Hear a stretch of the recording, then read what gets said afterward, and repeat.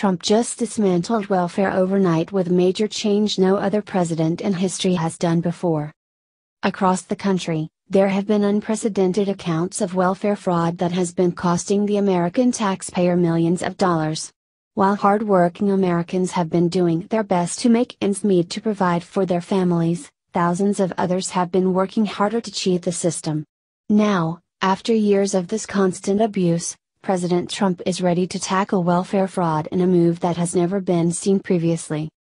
In recent months, authorities have been cracking down on welfare fraud across the country, and the results are staggering. For instance, in Grand Rapids, Michigan, a Muslim food stamp crime ring was busted that was run by three brothers.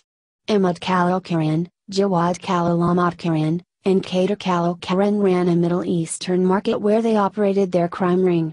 The brothers were discovered to have cost the American taxpayer $736,000 from EBT and $544,000 from WIC over the course of 9 years. Thankfully, the brothers were caught and were sentenced to prison for their disgusting deeds, but that was just the tip of the iceberg. As more welfare fraud is discovered on a daily basis, President Trump is ready to stop it once and for all with this massive change that will have liberals screeching in horror. The welfare program was intended for people who fall on hard times get back on their feet with a little bit of help. However, that plan morphed into families staying on welfare assistance instead of looking for work, and why wouldn't they? Most welfare recipients can not only get cash assistance but also food stamps, housing subsidies, utilities paid for and medical insurance. The welfare is often so good that it pays more than a regular job, which is why many welfare recipients stay on the program then get back to work. The current welfare system provides such a high level of benefits that it acts as a disincentive for work. Welfare currently pays more than a minimum wage job in 35 states, even after accounting for the Earned Income Tax Credit, which offers extra subsidies to low-income workers who take work. In 13 states, welfare pays more than $15 per hour. With all that considered, Trump is making moves for Congress to tackle welfare as well as tax reform across the board, and already there have been positive strides. When Barack Obama was in office, he rolled back the Bill Clinton-era initiative that required able-bodied individuals to work in exchange for food stamps.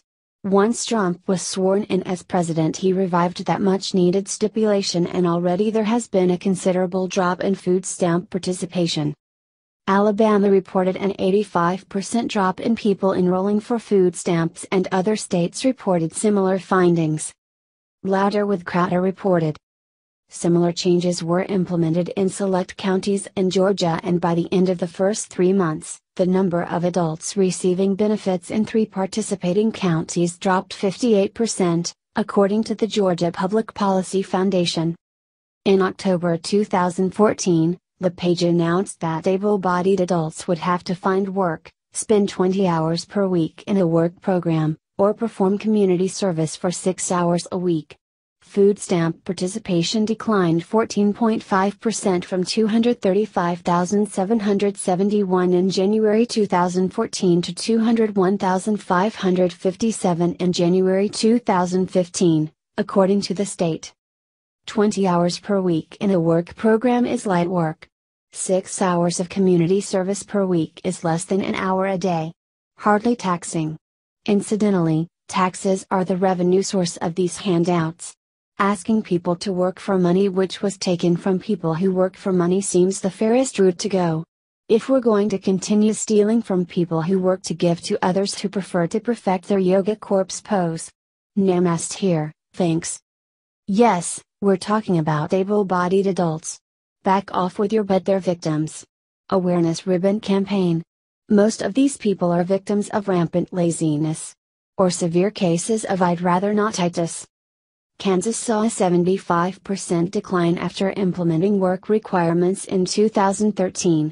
In addition, nearly 60% of former beneficiaries found employment within 12 months, and their incomes rose by an average of 127% per year, according to the Foundation for Government Accountability. Well, imagine that. If people are forced to get off their bums and look for work to eat, they will do it, but that is not what the left wants. You see, the left is all about creating an anti-state where they take care of everyone and have complete control under the guise of compassion. The more people that they can force into being victims is better for their goal of the New World Order, and Trump has disrupted their plans. By Trump getting elected and overturning the Obama-era socialist goals for America, the left is raging mad and won't stop till they get what they want. Just because Trump has won this round does not mean they won't come back again to finish what they started, which is why we must stay vigilant.